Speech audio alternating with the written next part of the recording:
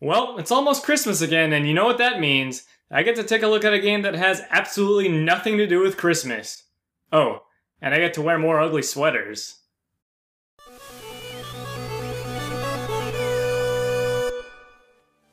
So, I've got a bit of a confession to make. I don't really enjoy open world games. Now, don't get me wrong, I have played plenty of open world games that I do enjoy, but for some reason, a lot of them just don't hold my interest for very long. And you know what? I think I found out at least one of the reasons why. Most open world games go like this. Start mission, end mission, travel to new location to start new mission, rinse and repeat.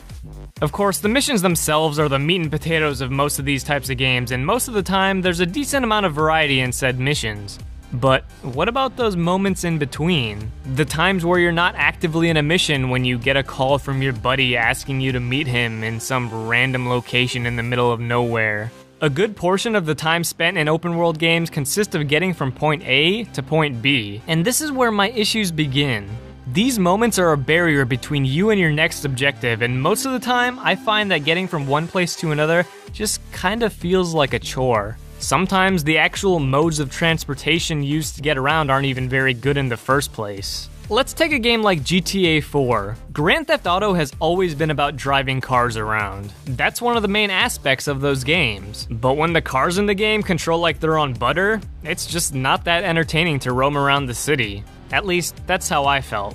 Many times, developers also implement a fast travel system in their game, but to me, that just defeats the entire purpose of having an open world in the first place. This is where Sunset Overdrive comes in. Now, I could do a full review of the game and talk about everything from the weapons that include a teddy bear rocket launcher to the genuinely funny humor in the game or the fantastically vibrant world, but I wanted to focus on the one aspect that truly makes the game one of the most enjoyable open world games I've played.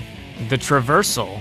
Sunset Overdrive's traversal mechanics are basically what you would get if you combined Tony Hawk's Pro Skater with Jet Set Radio and added a bit of Mirror's Edge for good measure. And then infused that combination with some completely bonkers gunplay. In other words, it's really damn good. There are so many ways to get around the world of Sunset Overdrive, making the simple task of getting from one place to another a game in and of itself. Instead of walking through vast open plains, you can grind your way around rails that are scattered all over the city. Instead of driving a car through busy city streets, you can bounce off of deserted cars and various bounce pads to get around. And those are just the basics. You can also run along walls and even slide along water. The different parkour-style mechanics all make roaming Sunset City a joy. And I mean, you can just run from place to place if you want, but that wouldn't be the wisest thing to do. I bet you might be thinking that this all just sounds like a different way to go about the same thing. You're still going from one area to another area to accomplish a goal. Well, you'd be right, except for the fact that Sunset Overdrive actually implements a combo system into what would otherwise be a mundane task in other games. Sunset Overdrive actively encourages its players to constantly be on the move and to experiment. In fact, running along the streets is pretty much frowned upon in the game and can get you in some serious trouble. As long as you keep moving and jumping around the many grind rails and bounce pads throughout the city, your combo will keep increasing. This combo isn't just for show either. There's a meter that is constantly filling up as you keep a combo going, and there are character enhancements in the game called amps that can only be activated when hitting certain levels on this meter. These amps let you do anything from stunning enemies when you roll into them to triggering an explosion each time you jump on a bouncy object. And did I mention, you can be doing all this while wearing a kangaroo codpiece, or, maybe a wolf mask. It doesn't get much more fun than that. Sunset Overdrive's various mechanics aid in making the traversal in the game a much more engaging experience overall, but the traversal isn't the only reason that it's there. The combat in the game was also completely built around these mechanics as well. With a lot of open world games, your form of transportation is just a way to get around, but in Sunset Overdrive, it's an integral part of combat. I mentioned before that if you really want to, you can walk around the whole city. But if you do this, you'll almost certainly get mobbed by the overcharged drinkers in the game, which, by the way, are the weird zombie-looking enemies within Sunset City. And yeah, they turned into those things because they drink an energy drink. It's kinda wacky.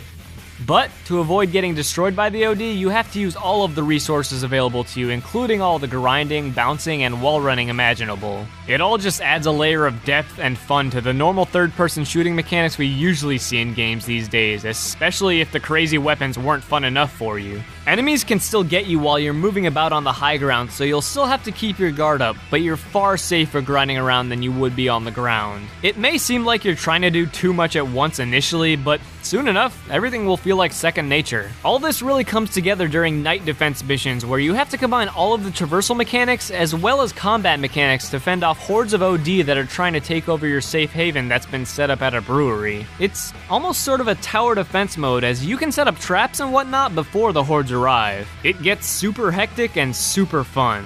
And this is really what I love about Sunset Overdrive that I think would benefit more open world games. Insomniac designed all the traversal mechanics first and built the game around them rather than having it possibly be just an afterthought. The fact that the rest of Sunset Overdrive is just as fun as well makes it that much better. I love the idea of open world games. I love playing some open world games. The idea of exploring a large open world fascinates me, but sometimes those fascinations are just bogged down by boring moments in between.